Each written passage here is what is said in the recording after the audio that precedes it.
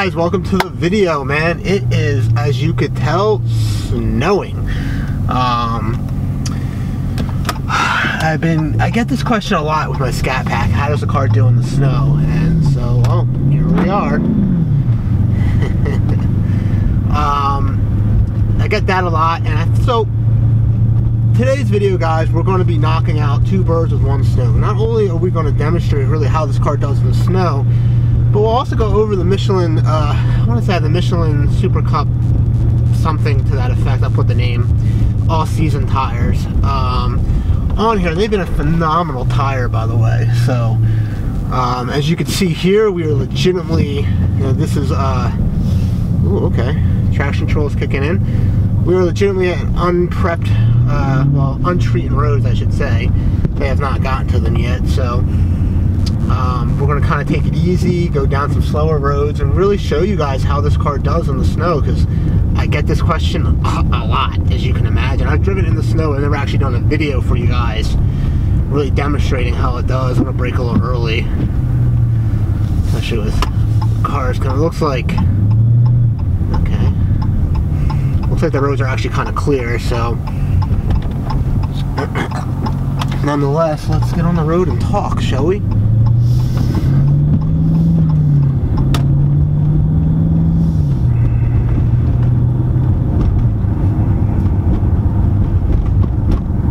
So what I think is important, the way I answer this question is this car good in the snow? And the answer will always be no. Now, that doesn't mean you can't drive it in the snow and be safe in the snow. It really comes down to who you are and, more importantly, the type of tire that you have. I'll link it in the description. I've done another video with my Mustang last year. I want to say it was last year, with my Pirelli SOT Zero tires. Now, those tires really are night and day difference from other traditional tires, because it's a snow performance tire, and even when I'm spinning, I have a lot of control, so it's a phenomenal tire nonetheless. These are still all-season tires, but back to my point here, it really depends on who you are. So if you are used to rear-wheel drive cars, particularly V8s, then the 392 really shouldn't be that far off. I've had other rear-wheel drive cars, like I said. My last car I still have is my V8 Mustang, which has snow performance tires on it now, so it's a very appropriate tire. But sure, I'll slip here. So I'm used to it, but if you're coming from, like, another performance sedan, you're interested in 392, say like an all-wheel drive BMW or an all-wheel drive Audi, and you haven't had a rear-wheel drive car, then this might be a little tricky. These cars, they are fine if, like, you have to go out in the snow. I wouldn't recommend it if you have a lot of snow. Either my recommendation, like the best case scenario, if you really want a rear-wheel drive performance car, especially a V8, would be to have designated snow tires. Then I really think you could do a lot. These Michelins do okay, but I have to keep in mind that these are still all-season tires. They're not dedicated snow tires, and they do great. I mean, so far I've done a video of them in the rain, and they do great in the rain. Like, they definitely went above my expectations in the rain. In the snow, they're probably going to be, I doubt they'll go above my expectations in the snow, because snow is snow, and these are still all-season tires. So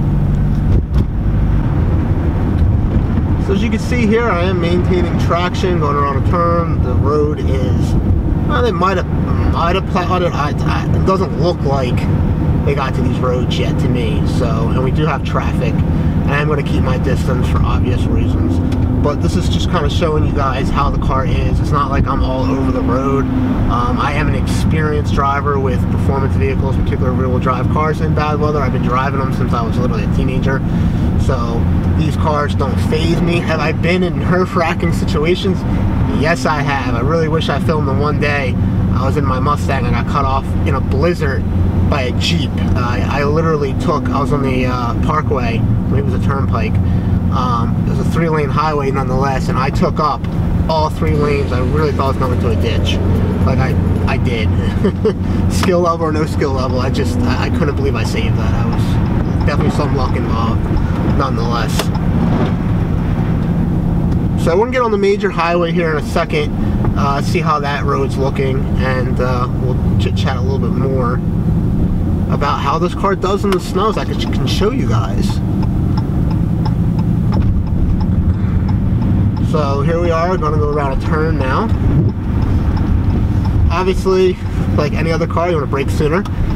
You don't want to go around turns fast, especially, God forbid, your front tires lose traction, then you have a real issue.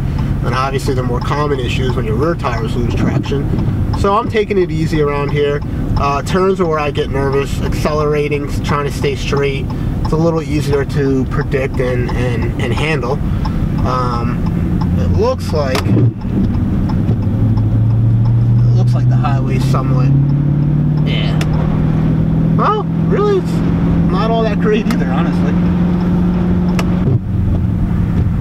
So once again, you see like this Audi right here. If you're coming from something like that into a rear-wheel drive car, yeah, this might be kind of scary and sketchy, but I'm showing you guys what it's like. You can still see as I'm driving very carefully and very cautiously that the car is stable. Once again, obviously if you get a little overzealous with the throttle, it's going to be a problem.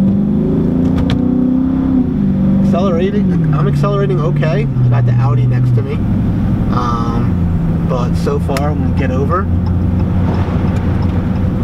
Switching lanes, no type of hiccup, no type of issue. That Audi's about to run into that minivan right there. Yeah, I think we're doing pretty good, honestly. Oh God, saw it. Oh God. Houston, we have a problem. Alright, on that note, like the video. I'm getting salt thrown on my car for you guys. Oh, that's terrifying. Oh, it was upsetting. Alright. Back to the video, guys. Like I said, I'm slowing down early. So once again, guys, I hate to be repetitive, as you can see. Now the road's starting to get kind of clear, but driving cautiously, just like anyone else is on the road, by the way. The car's pretty stable, pretty fine. Obviously, depending on where you live, if you're getting if you're at a foot of snow right now, like any other standard vehicle, it's going to be an issue. So once again, your tire is going to be super important. So either you need to have a really good tire. You can't be throwing them Chinese tires on here when you have bad weather, or the best case scenario, if you really want a vehicle like this, is a dedicated snow tire, which I've done in the past. I wouldn't mind doing for this as well. So that would be my recommendation. We're going to turn around up here, and we can see how the car does hit the U-turn in this BS.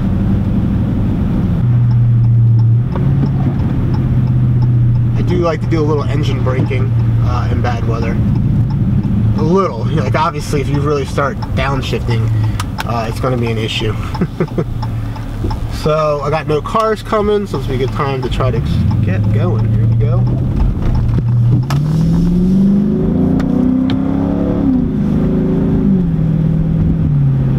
Honestly, no hiccup there, guys. I mean, that was okay. I mean, that was pretty good. Alright. Past a Dodge dealership. Maybe I need the TRX or Trackhawk. So, I guess my next, you know,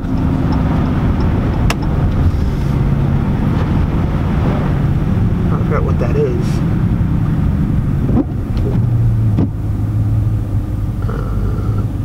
Porsche, maybe? Can't tell what that one car is. Well, you know what, guys? Comment below.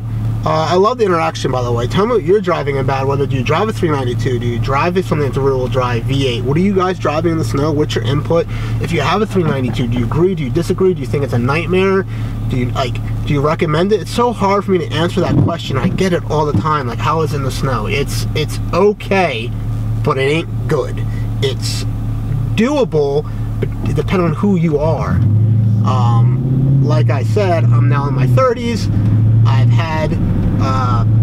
I've driven sports cars or performance cars in bad inclement weather, like, since my driving career. And I got my Mustang when I was 21, and that was literally my daily driver, just like this is. And I've driven that thing in way worse weather than this. So I don't know how all this is showing up on camera, but it's pretty nasty out. Alright, stop into Wawa. And the traction control does a really good job, by the way. Losing a little bit of traction in the front wheels.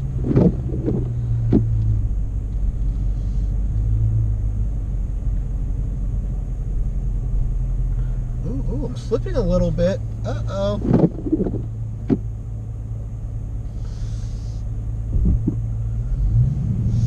Oh, yeah, I'm going to be sliding. What are you going to do? Yeah, car still goes. Take this in the spot right here. I need to go to Wawa, right?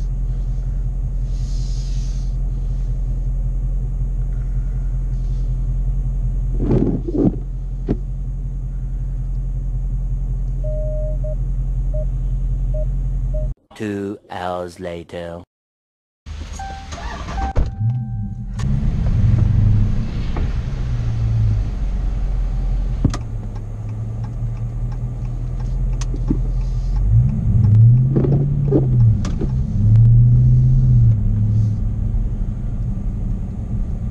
Alright guys, ABS kicking in a little bit.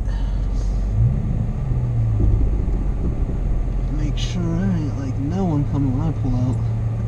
We got here, oh, it's a Fisker.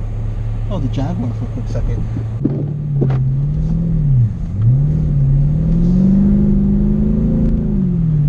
I mean, it comes out a little bit, you know. I had actually traction control off so I can actually get the momentum. Once again, like I said, I'm kind of used to, that's one of the, be careful with that little trick, but sometimes like traction control, you actually just can't get going if it's too shitty. So you actually got to turn it off and just kind of like rock your way out of it and, you know, be prepared to be able to, you know, counter steer a little bit. But that actually was, I think these tires are impressing me. I think this car might be, like I said, if you have cheaper tires on here, I would be way more sketched about this car, but it does have pretty good tires on here. Obviously, best case scenario, if you want this car, get a snow performance tire. Like I don't know if I'm pronouncing it right, the Scat Zeros. That's I've always pronounced it, but most likely probably not pronouncing it properly. So that's sort of the key things in my opinion. You guys are seeing it now. You see how the car does. A, you got to drive carefully. B, a good set of tires. If not, designated snow tires. And obviously, it depends where you live. You know, if you're in an area that gets worse snow than where I am, I'm in New Jersey, right outside of Philadelphia here, you know, you'll know better than me at that point. Obviously, the other thing I'm thinking about is how well the roads are prepped, you know. That's another big factor. But I'm coming through here pretty easily. Yeah, this car's like, the tires are impressing me. They really are. Like, I gotta be careful with the braking, and then obviously I don't want my front tires to lose traction here and just slide right off the damn turn here. But as far as just getting some traction in the rear, they're doing a pretty damn good job. I mean, I'm turning, going uphill, and I'm able to accelerate. If you had shitty tires, you'd probably really be spinning there, which can be fun if you're in an open parking lot. Maybe you'll find one of those real quick. But go back to the shitty roads. So I guess we could wrap the video up, guys. What is my final thoughts? So like I said, two birds, one stone here. Thoughts on the car? I think the car is doable. I think you need to figure out if it's right for you. I think it's crucial that if you're going to do this car and you live where you can get snow or even rain, tire. You know, if you can, get a set of designated snow tires, maybe another set of rims, pop them on during the winter time. If it's a winter performance tire, they do great even in the dry. Second thing is, these particular tires are also great. I've done another review on these tires. I'll link them below. These Michelin Pilots Cup, whatever they are, all season, actually are impressing me. They are doing a little bit better. Because they're all season, I don't hold them to high regards. All season tires to me have always just been shitty at everything, basically. That's always been my experience. But these have been impressing me in every way. Granted, I am used to throwing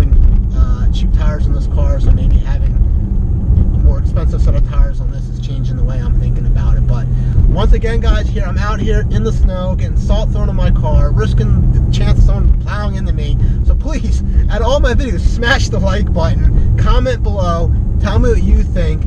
I will see you guys next freaking video. Stay warm.